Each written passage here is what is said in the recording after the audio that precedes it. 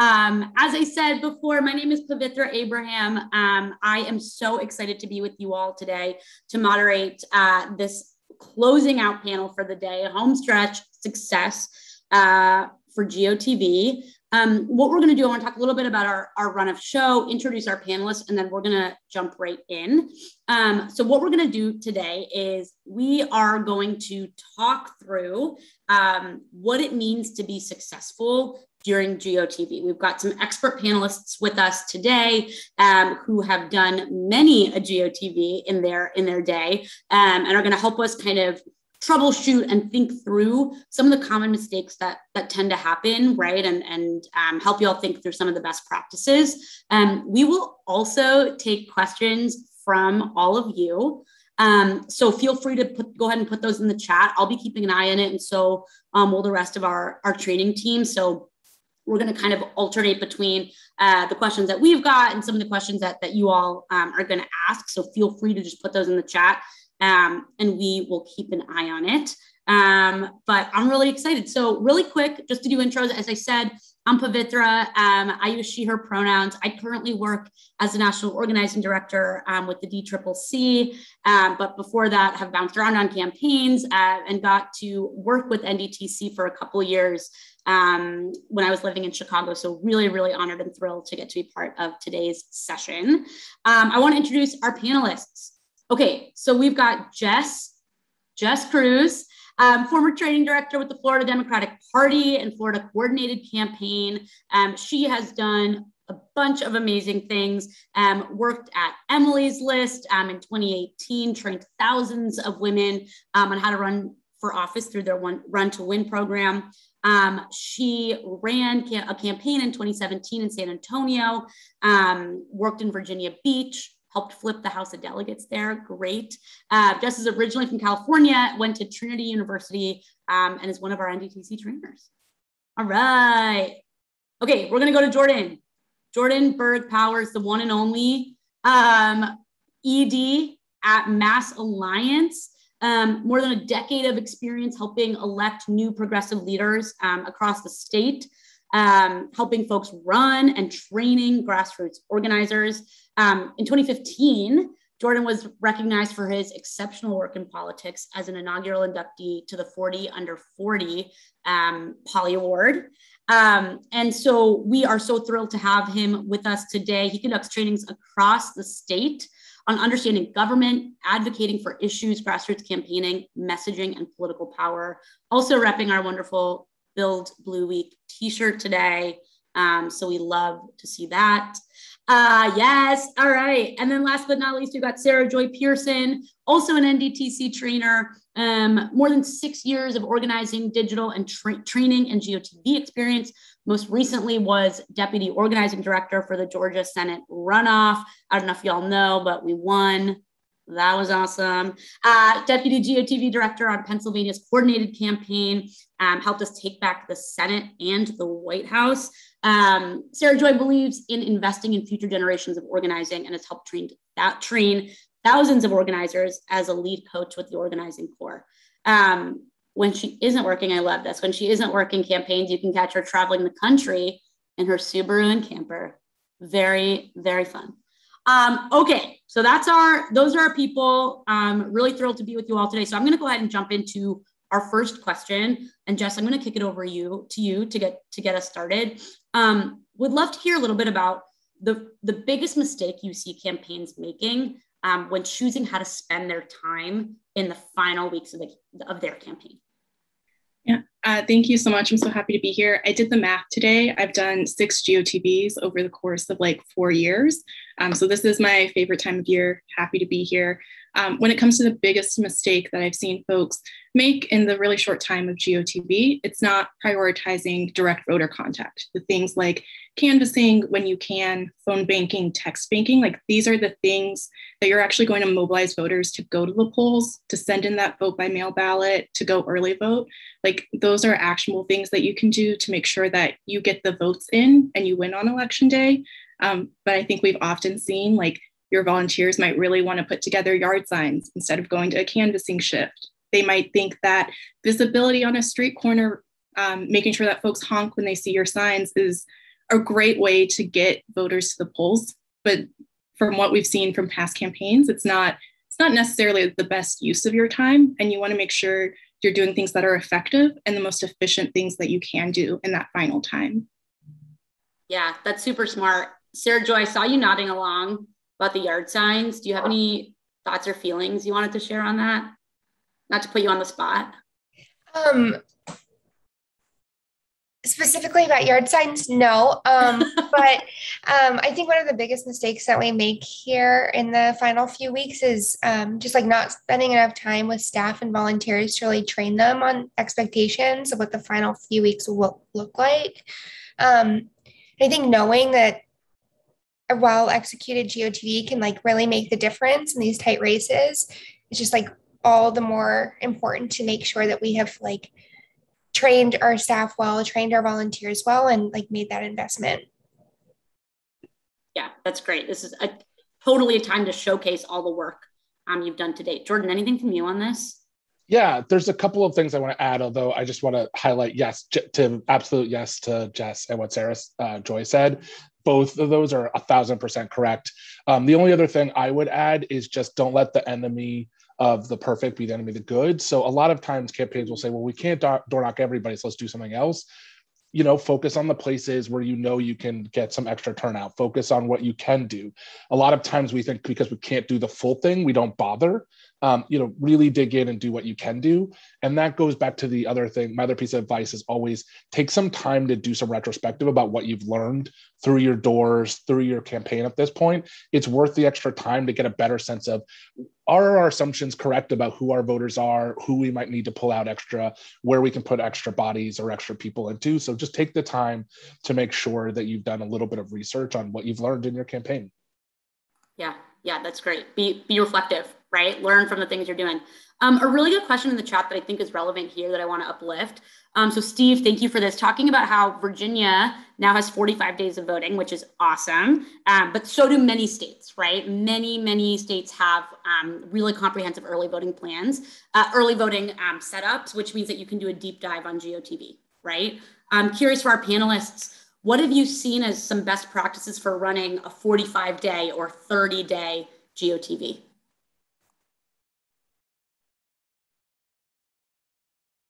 If you don't mind, me hop. Okay. Yeah, go for it. I just wrapped a Virginia primary, which was where we had that long stretch of time. So I think when you're looking at something that's longer than your traditional 2 weeks, one, you're able to employ a ton more tactics. Like you can do your texting, your phone banking, your canvassing, but you can also make sure you're being strategic, knowing if you're getting vote by mail ballots that are dropping in mailboxes, are you reaching out to those voters that you know are requesting their ballot, that you need to chase them a little earlier than other folks, whether that's mail, canvassing, texting, phone banking. But this long time gives you the ability to talk to more people and be a little bit more thoughtful of how you're talking to them. Yeah, Jordan, did you have something on that? Yeah, that's really fantastic. I was going to say the same thing about using some more of the tactics that we sometimes don't have time for, thinking about, can we deploy digital, email, other pieces that we don't often think about for GOTV because we don't have time to do it, to start deploying some of those things. And additionally, that's a good time if you have partners in your area or organizations. A lot of times we take for granted that they're on the same calendar as us, but we should make sure that they're also thinking about GOTV. They're also thinking about how they can get some of their people. I can't tell you how many times we've done, taken that time to for partner organizations who can dive deep into some communities of color, communities that are unlikely voters. They have that extra time. If you really get them geared up, they can have those connections that a campaign doesn't have the ability to turn out, that they might be able to turn out. So I tend to also remind them, because they're not necessarily political organizations. They're not necessarily people who understand that timeline or opportunities that are there. And I try to work with them to bring them into that process to see if we can squeeze every vote we can in that little bit of time. Yeah. I know folks are still putting stuff in the chat. So I have a question actually. Thinking about GOTV, right? And just the pure madness that it is. How do you, all of our panelists have been through many a GOTV, right? What is the best way to prepare folks who are first-time GOTVers? What do we tell them? How do we get them ready for what is going to be just a bananas couple of weeks? Sarah Joy, anything? Let's start with you on that.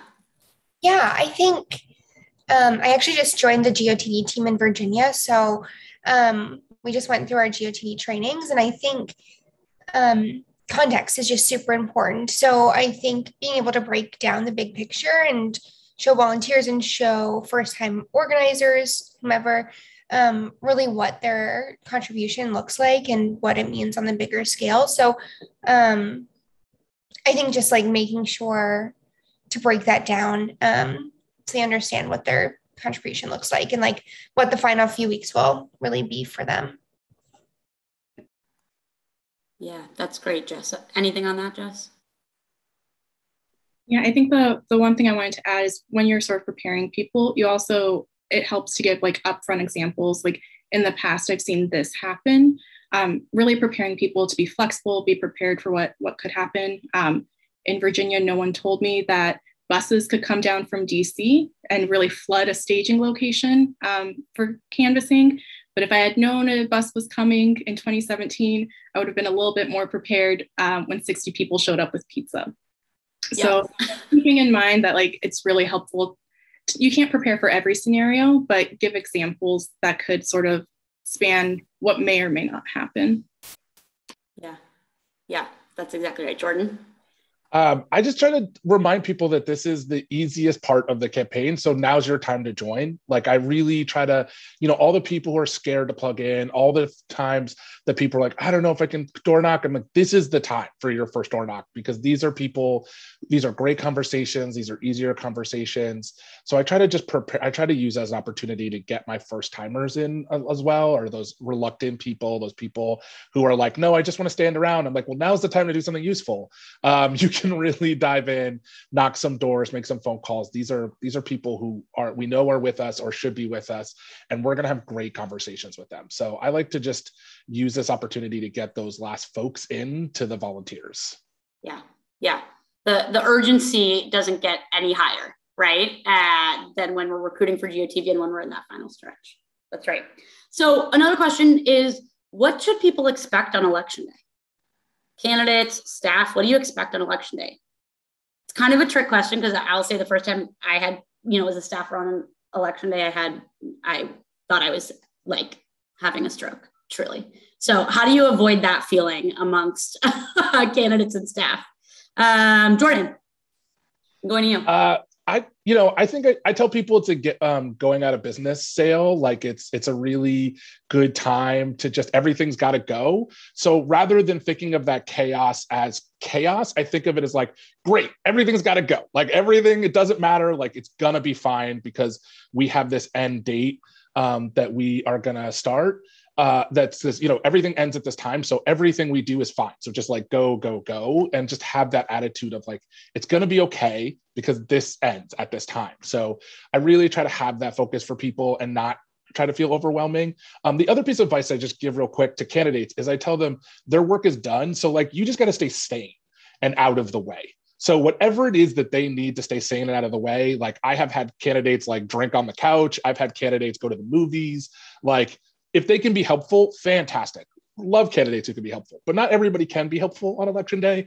I was just on an election day last Tuesday where my candidate was having a moment and I was like, you stay home now. Like you don't get in the way. We're gonna get them through. And we did. Like, we had the volunteers, the campaign manager had the things to get it through. So it's okay to be emotional on election day. It's okay for your candidate to be overwhelmed. It's a lot.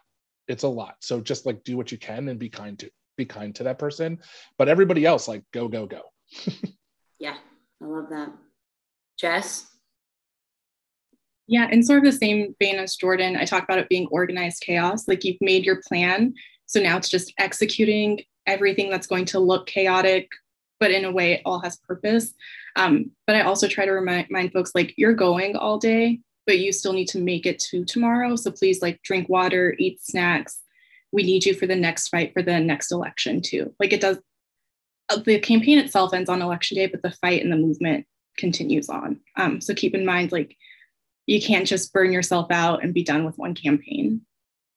Yeah, I want to double click on something Jess just said, right? Which is like this one election is going to happen. Election day is coming. And I think oftentimes as organizers and as campaign staff and candidates, we tell ourselves, oh, I can do anything for 30 days, right? Which is true, sure, but you don't need to, right? Also, your life is going to continue after those 30 days, right? Hopefully, theoretically. And so thinking through how do we create the best plan to scale in the ways that we need to, but also not totally lose our minds and set ourselves up to not be able to do this work anymore. That's really smart. Sarah Joy, election day.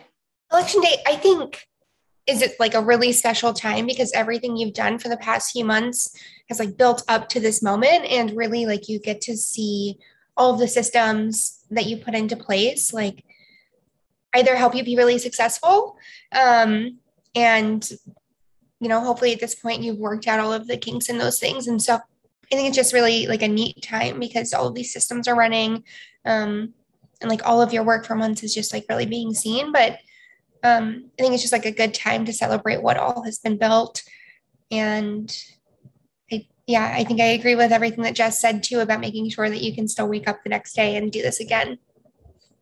Yeah. And in some cases, waking up the next day and doing it again is a must, right? You might be entering a recount, right? Things may not be done, right? So making sure that your team is set up with them. Yeah. Cool. I also want to uplift that election day, if you've done your job correctly, is probably going to be a pretty quiet day, right? And that's a good thing, right? If your election day is a quiet day, that means there aren't little fires that you have to put out. It means you're not running around feeling, nuts. So I know that like that has certainly caught me off guard, where I've been like, what do I do right now, right? That's a good thing, and don't let that catch you off guard.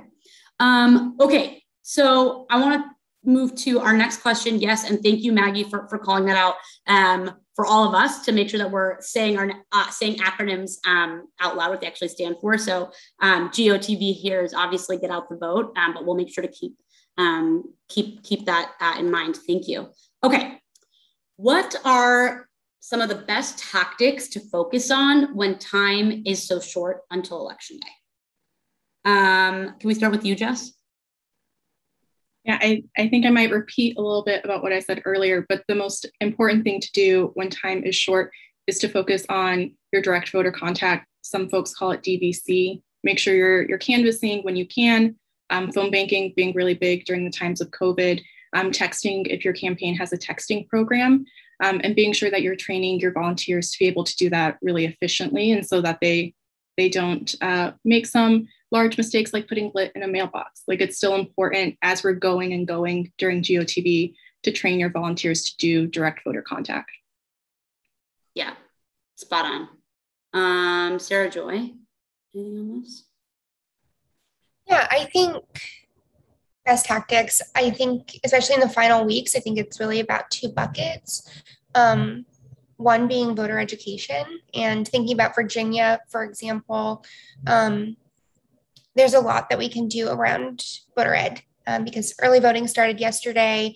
No excuse early voting is new in Virginia. So there's just a huge opportunity for the campaign to reach out to voters and start banking votes now.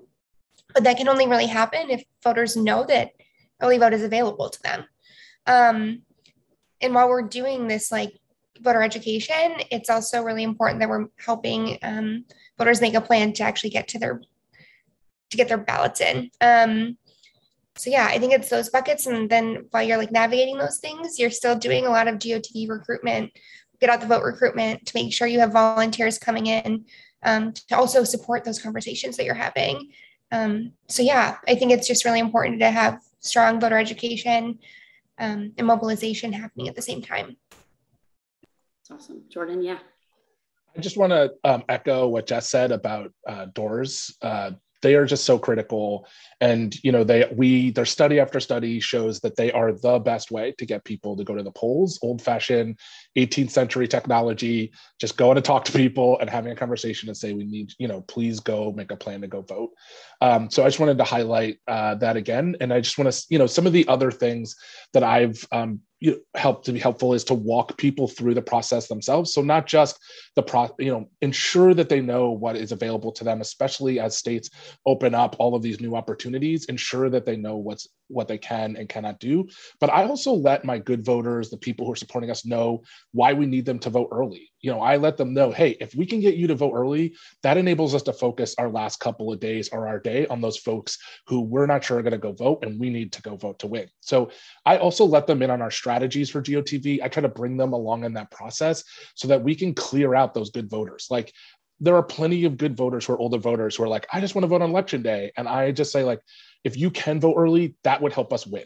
I just tell them that, and I let them know, because if we can clear out good voters and have just those folks who are harder to reach, harder to get, harder to convince, we can ensure that our efforts are on those people in those closing moments, those closing days.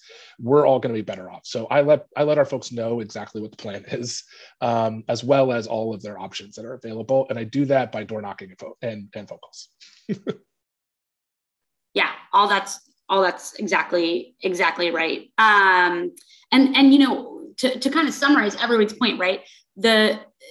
Once you're at GOTV, you are really coming up against the clock, right? So you are constantly faced with that decision of what is the best use of my time, or what is the best use of the candidate's time. And to everybody's point, it is going to be talking to voters that need that extra push. Something I love doing during GOTV, especially during early vote, is telling people, if you go vote, we will stop calling you. The best way to get off our lists, right, is to vote. Because once you vote, we love you, we appreciate you, but we don't care anymore, right? So I think just being upfront, letting people in, to that insider baseball of, we're going to call you until you vote. I have a great story for that. So Please. There's only one time I ever finished a list. Like, everybody on my list went and voted in all the years I've been doing this. And I remember it was like 7:30, and I was literally just sitting across the street from this poor man's house, waiting for him to come home. And he came home, and I was like, hi, my name's Jordan. I'm here to encourage you to vote. He's like, I just got home. I don't know if it's gonna be worth it.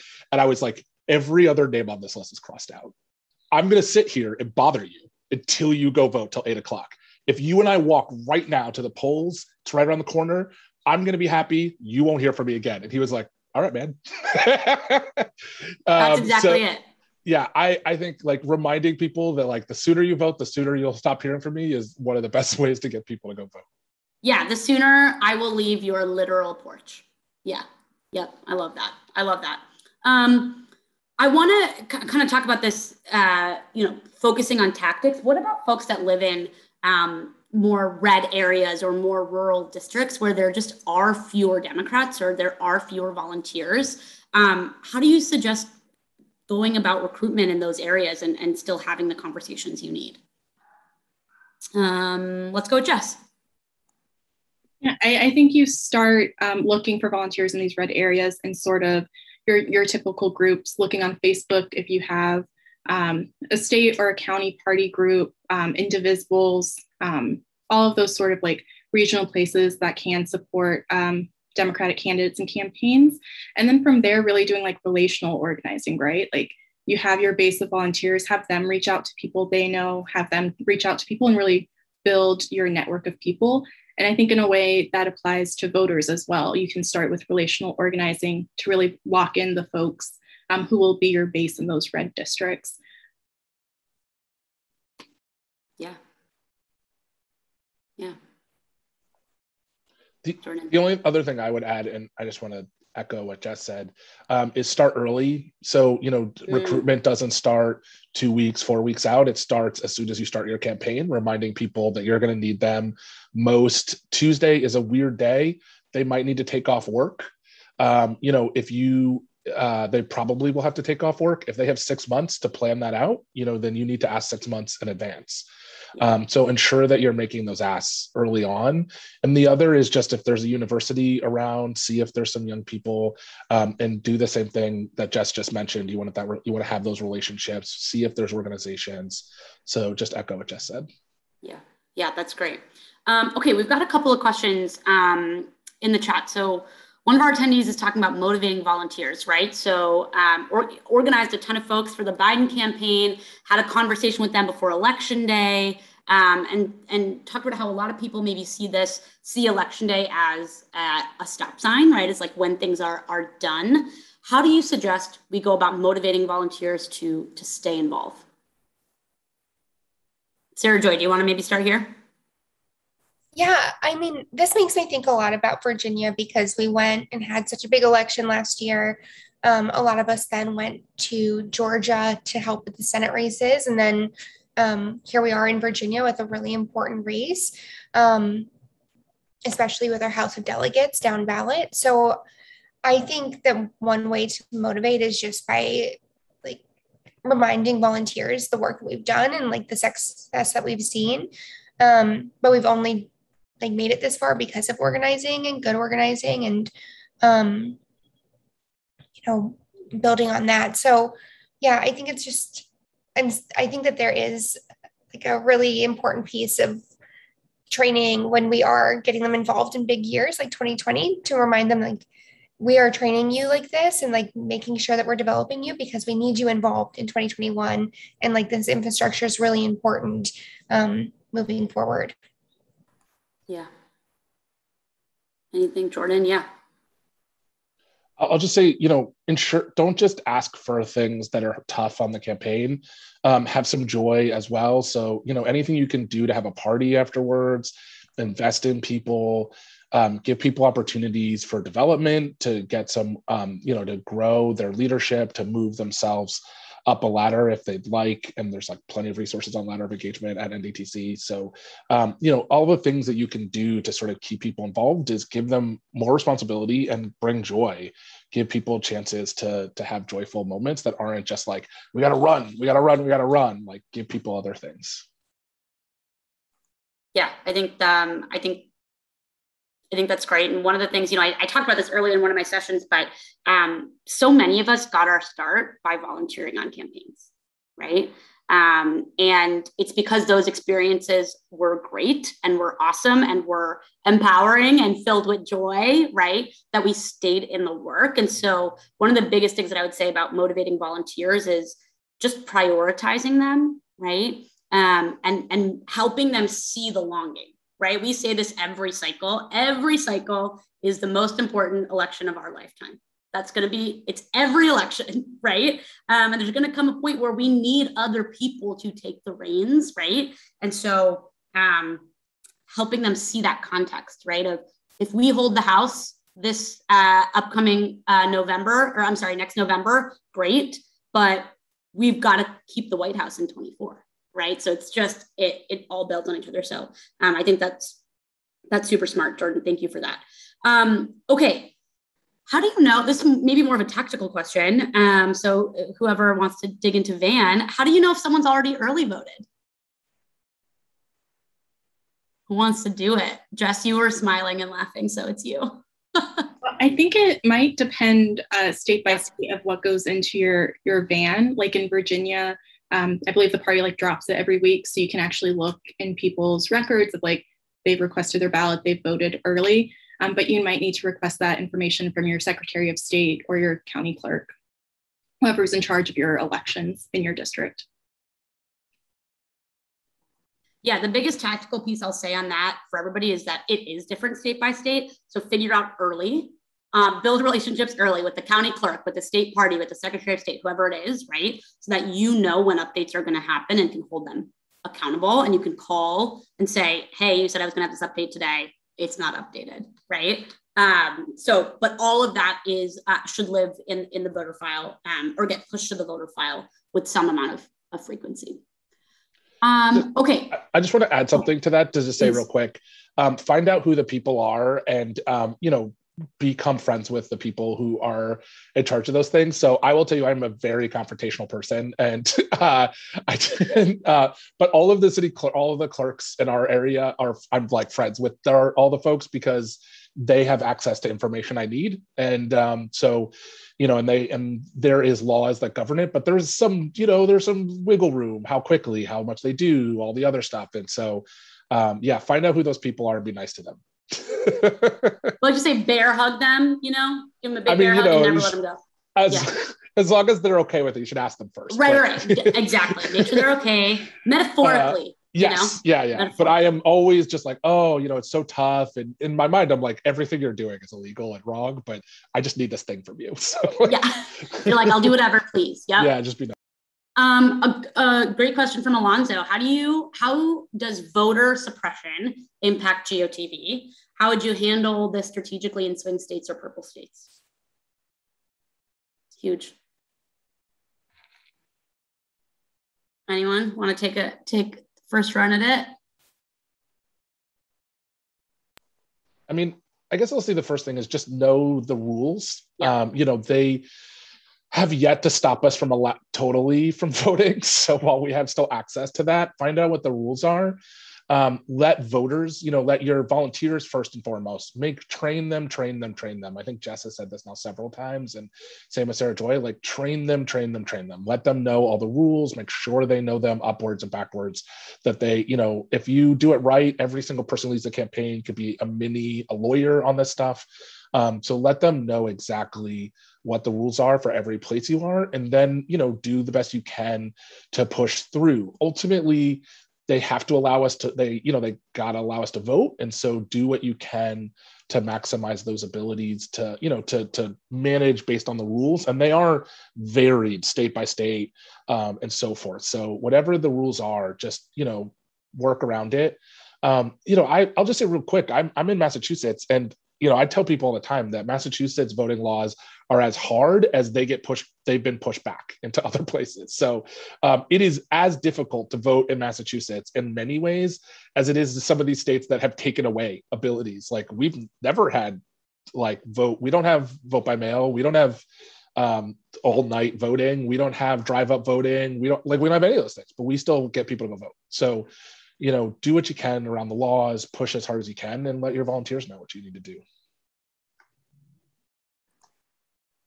Sarah Joy, did you see anything with this, just with all the madness that was voting in November in Georgia? Like, how did you all think about navigating all the changes? I think Georgia was just, yes, we did see it in Georgia. So, I think the best thing was just making sure our staff and our volunteers really understood what was going on, what the landscape looked like for each of their counties, what our relationships were with Board of Elections, things like that. So that way, if we needed to move quickly or have conversations with some of these Board of Elections,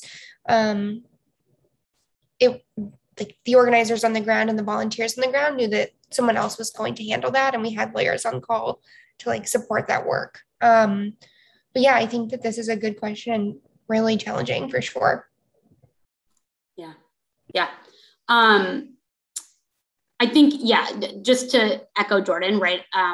The biggest thing to do here is just know the rules so you can plan for them, right? There is a lot that's going to happen during GOTV that you are not ready for, right? There's nothing you could have done to prepare for X scenario, right? Unfortunately. So making sure that all the things you can cover are covered is going to be a huge part of this, which is actually a good segue to our next question. What are some of the biggest unknown variables to account for in your GOTV planning? So many.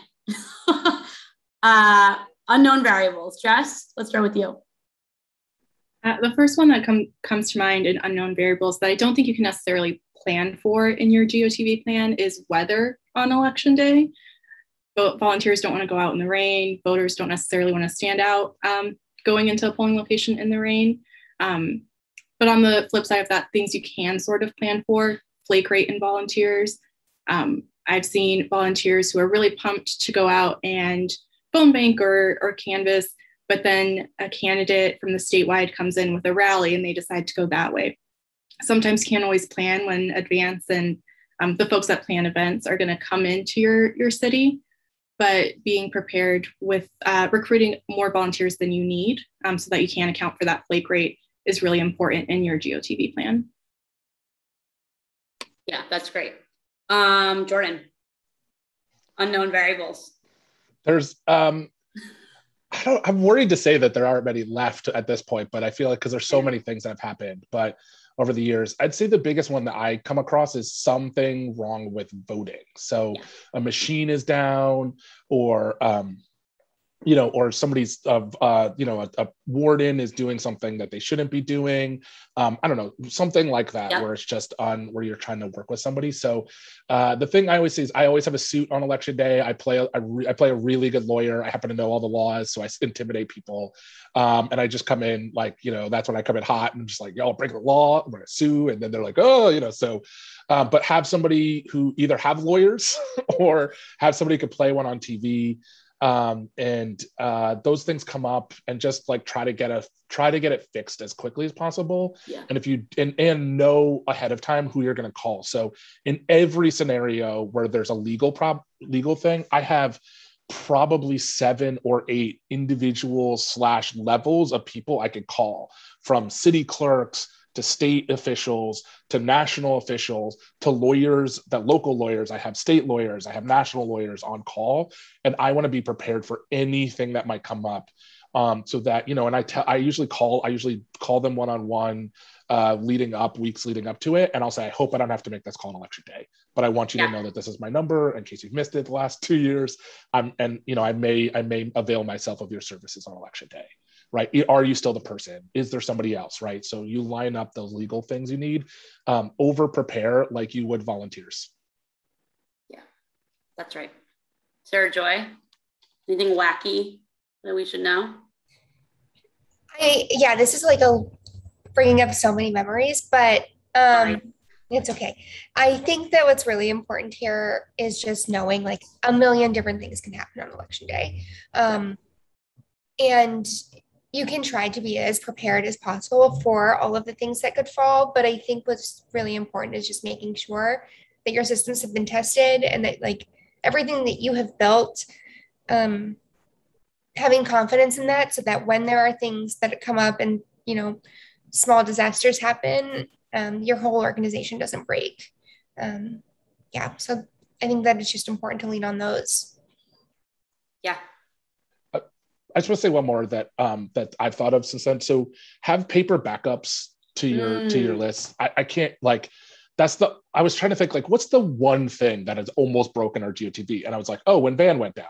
And then we were all like, what? Right? Like, so now I almost always have paper backups of my lists, of my phone calls, so that should anything happen, we can go through it. Because most of the things that feel like biggest disasters ever are minimal and things that take maybe 20 minutes, half hour to fix. Like there are things that you can manage around if you're calm in that moment. But that was the one thing where we were all just looking at each other. So what do you want to do?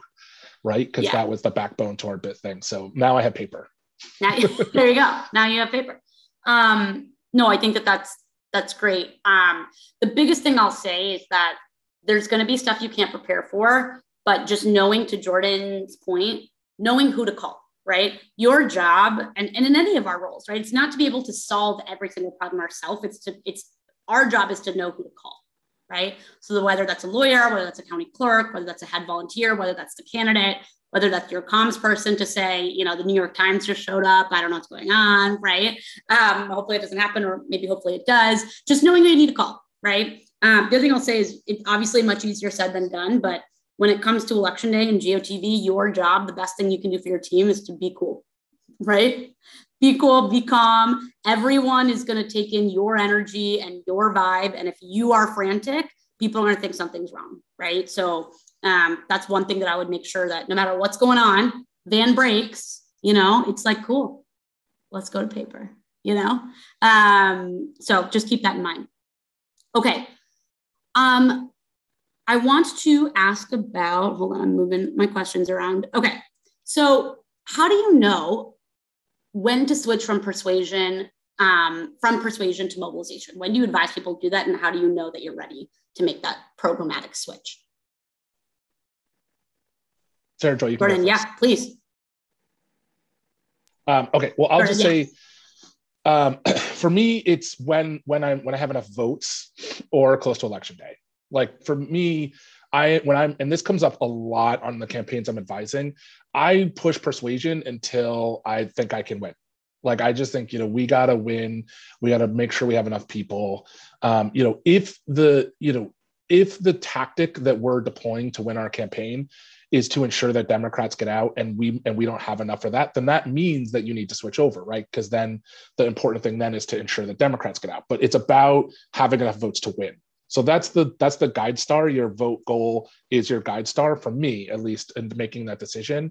And what's our plan? What did we plan when it was quiet and easy and not chaotic? What did we plan? What did we know we needed to win on election day, which is why we plan backwards. And that's when you decide. That's for me when I advise candidates to switch over. So I'll ask them the question, do you have enough votes to win? No. Have you talked to enough voters? The answer usually is no. So that's what we're usually doing. If it's yes, and I'm not sure there's enough people yet, okay, well then we need to switch to GOTV because we need to ensure that we get out some more voters. We got to figure out where our voters are coming from, right? And so that may be when I make the switch over. So, but it's about vote goal for me. Yeah, Jess? I think now with COVID-19, you also have to consider expanded vote by mail and early vote. So the most recent campaign I did, we also did sort of a hybrid where we were still persuading voters to turn out to vote, but we had gotten we had a GOTV universe. We knew folks who were turning out to vote for us. So we were mobilizing them at the same time. And that came down to like layering tactics. So again, canvassing, phone banking, texting, which I say on repeat, but also like our mail and digital to make sure that we were both continuing to identify more voters that were supporting us and turning out the people that we had, because we didn't want to end up chasing them after they had already sent their vote by mail ballot in. So it is possible to do a sort of hybrid. Yeah, super smart. Sarah Joy? I think what Jess and Jordan said here, one thing that they both touched on is just that this is really dependent on program and like the program that you're running.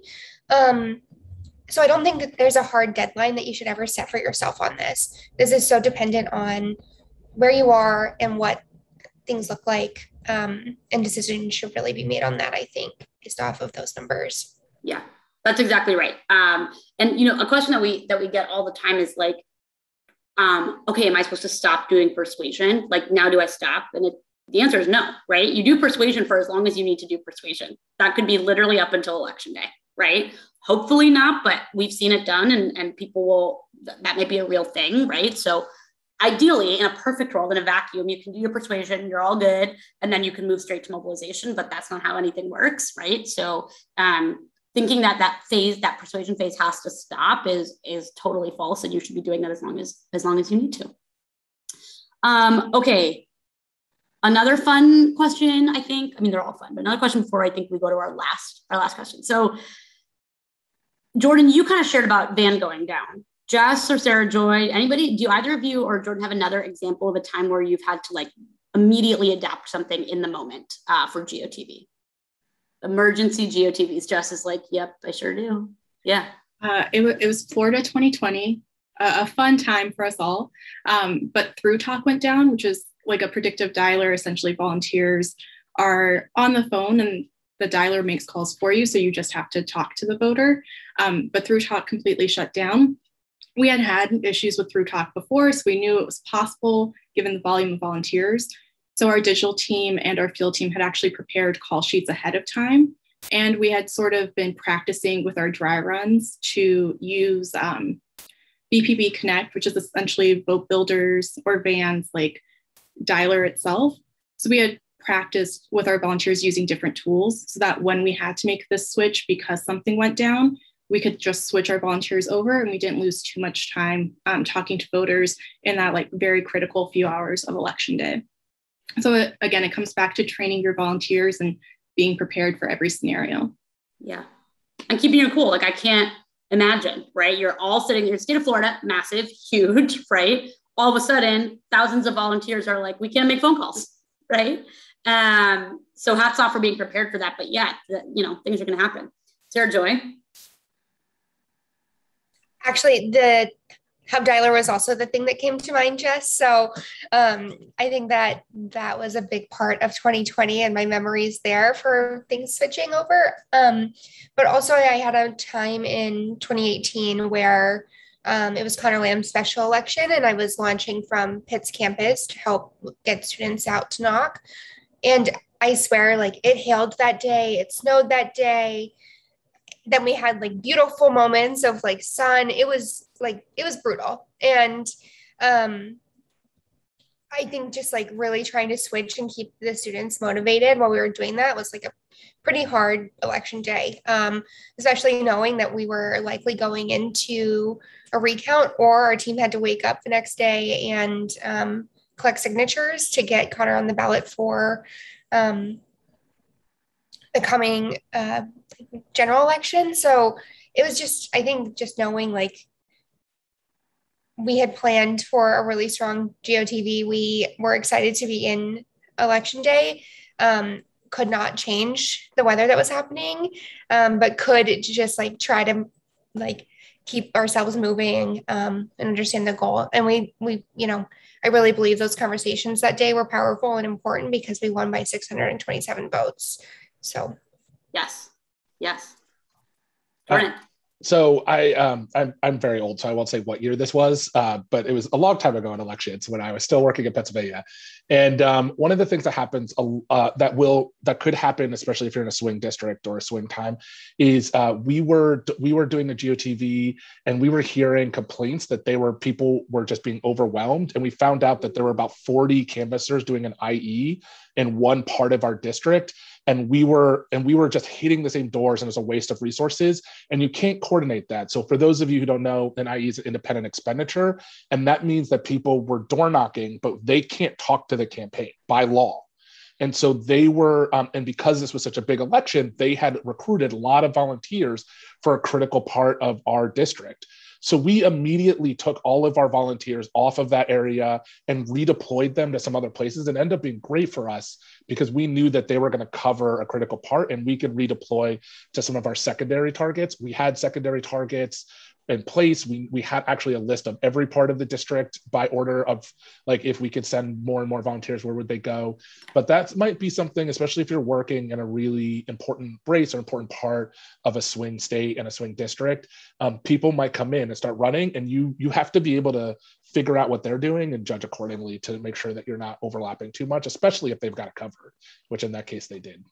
Yeah, there you go.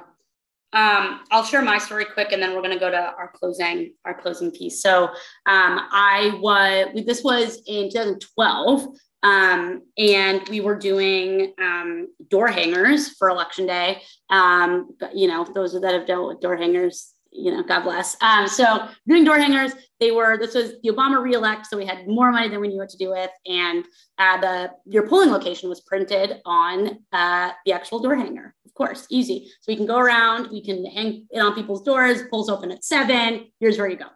Well, of course, several polling locations changed. And we didn't know till the last minute. So not only do we have the door hangers, we had hung them and they were wrong. So we had to very quickly figure out how to run around town and remove the door hangers if they hadn't been collected, or try to get a hold of those people and say, we left you the wrong thing, or leave a makeup door hanger. It was really a mess. But to Jordan's point about, redeploying capacity, we basically had a couple of precincts that were doing really, really well. We had knocked the hell out of them, right? So we moved our canvassing teams from those precincts and said, we need you to go to these neighborhoods and pull down door hangers and have as many conversations as you can. It was bananas. But yeah, it was so stressful and terrible and potentially illegal to tell people the wrong polling location. But yeah, we had capacity. Folks were excited to have a role and be asked to do something. And we sent them out to fix that. So, things are going to happen and y'all are going to be ready to do it. Okay. So our closing question for all of our panelists as we come to the end here, if there is one piece of advice you could give to all of our participants today about the home stretch for success, right? What would that be? We'll do a quick round of this, and then we'll close. So one piece of advice you could give our folks as they head into GOTV. Jess, could you start? Yeah, if I can give two shared pieces, is the first is to breathe. It's all going to be okay. It's going to end within however many days of election day. But that's all going to be okay only if you plan and prepare. So you have to plan and prepare and breathe. It's all over come election day, and then you'll start again tomorrow. That's so good. I love that one. Jordan. So Jess took mine, which I feel like we're of one mind. So I guess the other one I would say is it's okay to make mistakes. Like, we learn from mistakes. And so most of them are things that we can easily recover from. So just like, it's okay, try things, see if it works, if it doesn't, especially as we're moving into important elections in 22, 24, try things that you might not do, get an ad that you might not pay for normally, see what's working, and it's okay if it doesn't quite work out. Like, sometimes things don't work out when you try things. I love that. Sarah Joy. I think that the thing that I would say is just really take the time to develop your team and make sure they are well trained, and they feel appreciated going into the final weeks. Also, I'm glad that Jordan brought up making mistakes. And I think one thing is just to keep yourself grounded and knowing those mistakes are likely not something that will crash your entire program or campaign. So giving yourself some grace there, as things don't always go as planned. Yeah, that's exactly right. Yeah, I think my piece of advice is to sweat the small stuff really early. Right? Every day, sweat the small stuff. So that way you can kind of cruise towards the end. But to Jess's point, we need to keep people involved and we need to keep people motivated. So always thinking through the long game, right? How are people going to feel? How are people going to react to this? Is this good for the movement, right? Having that lens is going to make you just make your work and your campaign and your impact incomparable. So I think that thinking about your people, focusing on them, and doing everything you can to support is really the best way to do it.